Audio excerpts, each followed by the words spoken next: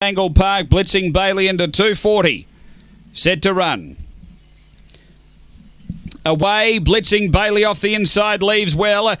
Pushing on quickly is Chiaro Dream and a couple away Austin Powers. Next is Uncle David. Behind those is Hog the Lot, Tribal One, Calden Nina and Dinah Nodoka. Up to the bend and blitzing Bailey out by 5 or 6. Chiaro Dream, then Uncle David, but blitzing Bailey clear, and blitzing Bailey wins it well. Second is Chiaro Dream, third Uncle David, and then came Tribal One, Austin Powers, Hog the Lot. Behind those is Calden Nina. It was back toward the tail end. 22 and 40 the run.